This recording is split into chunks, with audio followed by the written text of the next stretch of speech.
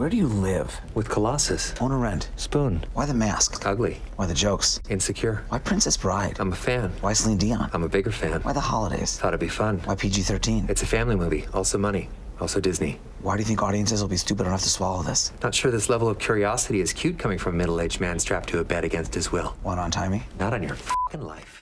Hey everybody, it's Charlie. Happy holidays. This is going to be my Once Upon a Deadpool post-credit scene video for the new post-credit scenes that they added. They made some significant changes to the original post-credit scenes from Deadpool 2 and then added a whole bunch of new ones. And then I'll do a bit of a review at the end of the video. Since it's the holidays, we'll also do a new round of that IMAX ticket giveaway. All you have to do to enter is be a subscriber and leave your favorite Deadpool moment on the video. So like I said, they start out with the original Deadpool 2 post-credit scenes with a couple really big changes. So he still takes Cable's time travel device from Negasonic, Teenage Warhead, and Yukio in the mid-credits scene. So the mid-credits, post-credits, mid-credits come right after all the crayon drawing credits. He goes back in time to save Vanessa, this time with some of the blood and guts digitally removed when he takes out Vanessa's would-be killer with the kitchen utensil. Then they added a new mid-credit scene with Fred Savage, like their Princess Bride scenes that they shot for this cut of the movie. They talk about how much they love post-credit scenes, about how their private little talks with the filmmakers. They foreshadow a little bit about how Deadpool will be a proper Marvel character soon. They make more Marvel Fox jokes. And Fred Savage starts calling him on a lot of bullshit that he saw during the film. And he makes fun of the fact that they made a PG-13 cut of Deadpool in the first place, double dipping, because they just released two separate cuts of the film. Kind of prefer Marvel movies. We are Marvel. Yeah, but you know, you're Marvel licensed by Fox. It's like if the Beatles were produced by Nickelback. It's music, but it sucks. Hey, that's it. I'm done.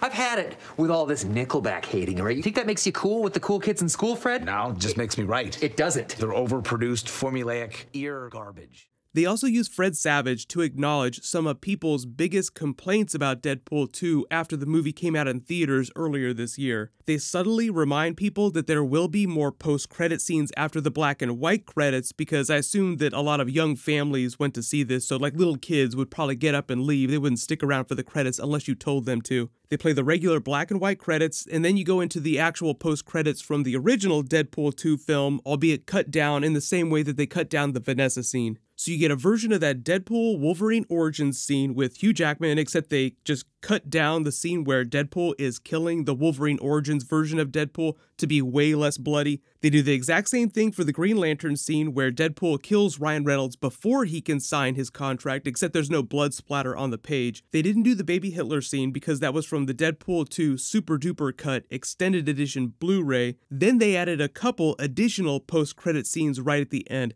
So the last one is Fred Savage being freed by Deadpool, like he unfurls the bed like you saw during the trailers with the duct tape around his legs. When he gets up, you notice a couple things. One, his legs have atrophied, like they want to make the joke that he's been trapped there for a long time, so his legs are like little spindly skeleton legs. And when Deadpool kidnapped him and put him in the same shirt that he was wearing from Princess Bride, he did not put any bottoms on him, so they blur everything on Fred Savage from the waist down because he's buck-ass naked. Then they break the fourth wall when Fred Savage looks around, sees all the camera crew, and they imply that the crew helped Deadpool kidnap him and put him in that bed. Then they go into a final Stan Lee special memorial post-credit scene. We all wondered if they were going to do some special tribute. They totally did. It's actually a couple different things together, so you could say that there are even more post-credit scenes. They have a couple funny moments of deleted scenes from Stan Lee's cameos. There was a Green Lantern joke where he says that Deadpool is supposed to be wearing a green suit. They do a photo montage of Stan Lee's work throughout the years at Marvel Comics, and then they have an actual scene with Stan Lee being interviewed by someone who's asking him how he wants to be remembered by people when he's gone. That started it, so I dreamed up Spider-Man and the Hulk and the X-Men and all the others.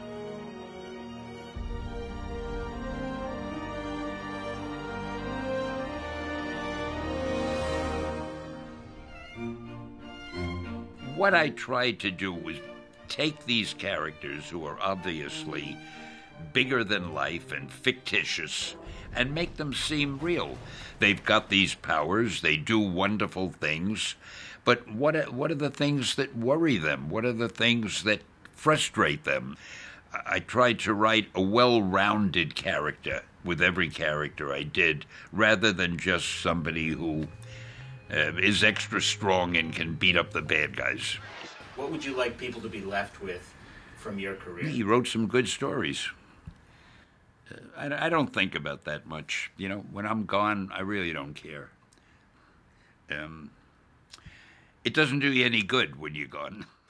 Stan Lee replies, I hope they say he wrote some good stories, and then they sort of end on that moment. So it's less of a funny moment and more of just an honest memorial to Stan Lee. So it is really nice. Hopefully at some point they'll post that online. I don't know if they have plans to make an actual Blu-ray cut, like a separate cut of the film of this Once Upon a Deadpool, or what they're going to do with the additional material they shot. In terms of my actual review of the film, I'm not quite as harsh on it as some of the other reviewers that I've seen, because it's definitely a double dip. Like I said, if you saw Deadpool 2, or if you already own the Blu-ray of the super duper cut with all the extra material in it, there's not really a compelling reason for you to spend an extra $15 or $20 or whatever it does cost where you live to actually go to the theater to see movies. It was fun seeing them do all the Fred Savage stuff. He was definitely a champ, and they did write some good material. There were some reports that they shot most of these scenes with him in less than a week. Like, I've seen varying reports of how long they actually spent doing this new stuff, but it just didn't feel quite big enough for a theatrical release. Like, this felt like something that they would do for cable. Like, if it was on a major network, like, oh, we can't show Deadpool being quite as graphic, so we gotta find a funny way to make it entertaining,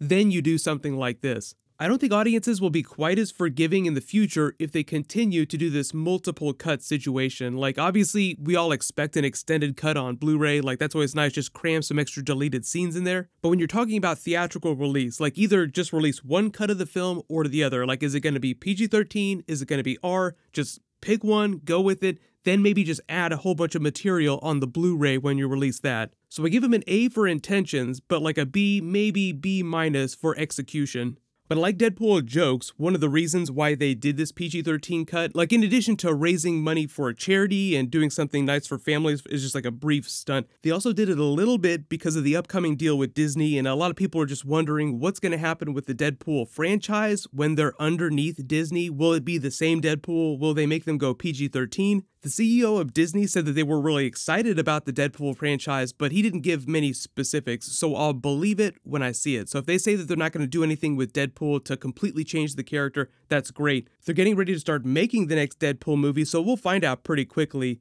I do think that they can make a good Deadpool PG-13 movie, but here's the really important thing. They have to start out planning it that way. They can't make an R-rated film and then just cut it down to a PG-13 film. Fuck you up. That's not the same thing. Like, Ryan Reynolds is good at what he does. They can find good writers to make a funny movie in a way that parodies a lot of the tropes of Marvel films. They'll have all the MCU characters to work with, so they can tear Iron Man and the Avengers a new one. They can have a lot of fun with that, but they just have to plan it to be that way from the start. So whatever they're gonna do, I just hope that they figure it out, and it'd be nice if they told us. Sometimes you don't find out till the end of the game. Like, we thought that Venom was gonna be rated R. They said that they were trying to make a rated R film, then later doubled down and said, no, we always planned on doing PG-13, when very clearly that is not the case. So if you had a chance to see Once Upon a Deadpool in theaters, let me know what you thought about it and the idea of a PG-13 Deadpool movie.